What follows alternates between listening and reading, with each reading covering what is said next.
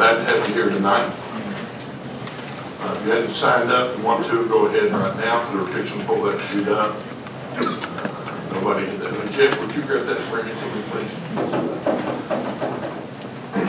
Roll call. Councilman Elliott. Here. Councilman Bolden. Here. Councilman Sipes. Here. Councilman Sansing. Here. Councilman Ray. Here. Councilman Mashburn. Here. Councilman Traylor. Here. Councilman Twitty. Here. Councilman Smith. Councilman Collins. Here. Mr. Mayor. I'm here. I have one absent, sir. Yeah, she had sent an email to me early saying she had a procedure that wasn't going to be here tonight. Okay, we have the presentation of minutes, August 15th meeting before you. And I hear a motion to approve the minutes of July 18th. Second. Okay. All those in favor say aye. Aye. All those opposed say nay. Okay, we have a consent agenda. Do I ever have anything on the consent agenda here? So move the consent agenda. Second. Okay, any discussion?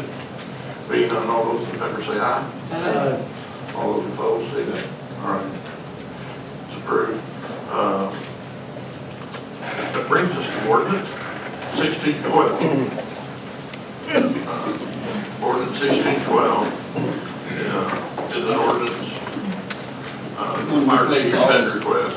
I move we place ordinance 1612 on first reading. Does it have a second? Second. All right. All right. Let's roll call. Councilman Elliott. Aye. Councilman Bolden. Aye. Councilman Sipes.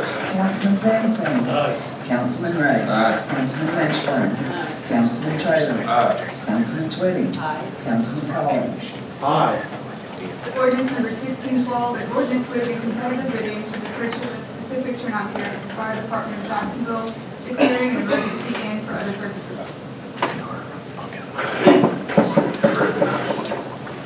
Thank you. You all remember last year in our budget, I asked for $42,000 so that we could purchase some expired turnout gear for approximately 20 firefighters.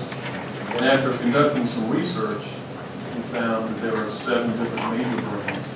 And if you look at that sheet that I gave you, you'll see items like different parts of the shell. There's different makeup of moisture barriers, different makeups of thermal liner. When we looked at what we thought was best for us, and then we looked at the overall cost. And what we came up with is there's someone in our own backyard, just on John Harden Drive, that actually can give us a much better deal than we originally realized. Previously, we went with Casco. What is this Casco current gear in the upper left-hand column, the Globe GX3. And we have found that Iridium from David's Fire is comparable, and in some ways we think is superior. One of the most superior ways you'll see that I have highlighted is under thermal liner, under Bravo. That thermal liner is the highest temp before breakdown. So we like that. When you look at all the costs, it comes out to about $33,516.20 tax included. They have turnout gear in stock. Like I said, they're right down the road. That's going to save us about $8,484 and change from our original budget. The emergency portion of this is that it's required by NFPA 1971 to replace turnout gear when they expire. They expire after 10 years. We were going to do some research and try to purchase this in the first quarter of the year, but I know that it's been common practice if we can kind of hold off on major purchases the first quarter of the year for good reason. So the second quarter of the year, in April started, and we got real busy. We had a firefighter pass away, we had a tragedy, we had a lot of things going on. That pushed our research back, and that's why I'm here today asking for this emergency. Their turnout gear expired in June. If we don't replace the turnout gear in a timely manner, and something should happen, an injury or God forbid a death, it will be investigated by NIOSH, the National Institute for Occupational Safety and Health. There's 2 major things that they inspect: safety gear that you're using and training records. So I'm trying to avoid that. If you pass this today, I can get these turnout gear in 2 to 3 business days, as opposed to waiting for the bid process, only to get the same results, I believe, for cost and effectiveness, and not have to wait 30 to 60 days for turnout gear. I'll entertain any questions. Any questions? I have one. How many firefighters, is it all of them or just some of them that's gonna get these? Just some of them, there's 20 sets. 20? Next year should be about 15 to 20 sets. So you're replacing them as they expire? Yes. Okay. Chief, I'd like to applaud you for doing your homework on this. Not only did you find something that appears to be the cheapest bid, but it's local in the backyard, and you did a really good job of doing your homework. Thank you. Chief, you already have this in your budget, right? Yes, we have $42,000 for the budget, and I'm asking just north of $33,500.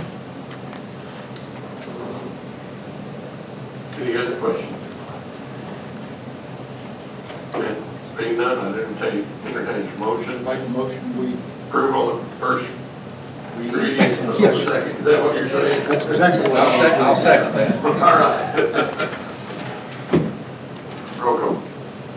Councilman Elliott. Aye. Councilman Bowden. Aye. Councilman Sipes. Aye. Councilman Sansing. Aye. Councilman Ray. Councilman Mashburn. Aye. Councilman Trailer. Aye. Councilman Twitty. Councilman Collins. Aye. Carried. I'd entertain a motion to put on the So second reading. Approve on second reading, put on third and final reading. Okay, any discussion? I got one question. We're not taking it out for competitive bids, so these prices, where did they come from? Just, are they quotes or? These are written quotes that I had one of my fire captains research. So they are quotes from? These are quotes from these particular vendors.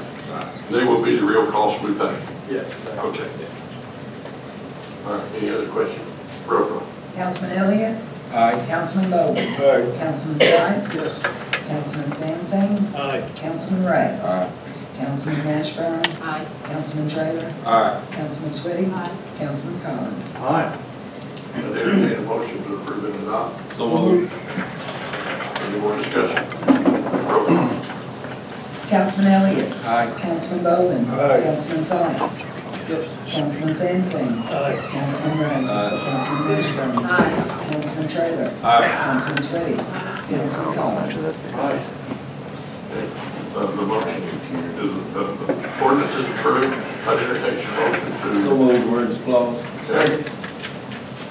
Any discussion? All right, roll call. Councilman Elliott. Aye. Councilman Bowden. Aye. Councilman Sipes. Yes. Councilman Sansing. Aye. Councilman Ray. Aye. Councilman Mashburn. Aye. Councilman Trailer. Aye. Councilman Twitty. Aye. Councilman Collins. Aye.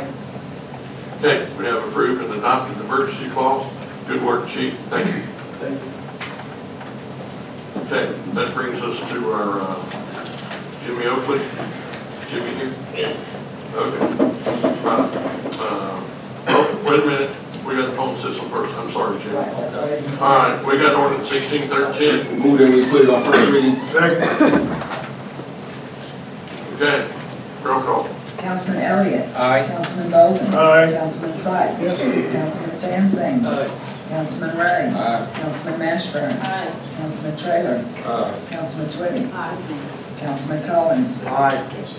Ordinance number 1613, an ordinance waiving competitive bidding for the purchase of a new phone system for City Hall, Jacksonville Community Center, and CDBG building for appropriate implementation and access for department and IT representatives, declaring an emergency and for other purposes. Okay, Mr. IT Director, you would recognize. Hey, reason, part of the reason this is coming to an emergency is because, we have 3 phone systems in 3 different locations. City Hall, one at the community center, and one at the community development. We're dropping calls repeatedly, over and over and over, to the point where, Kevin House had to open, community center, for inclement weather, they couldn't place a call to the facility. So, that's pretty bad. So we've been looking at other options, as far as repair. Repair has become extremely difficult, to say the least. Call CenturyLink, which is the carrier operator of the service, they say there's nothing wrong with the service is fine. Call ACI, that takes care of the phone system, and they haven't fixed it, ever. So this is why we're looking at brand new phone system. Now, we've gotten one quote from KMS for K and S out of Fort Smith, and quote $64,000.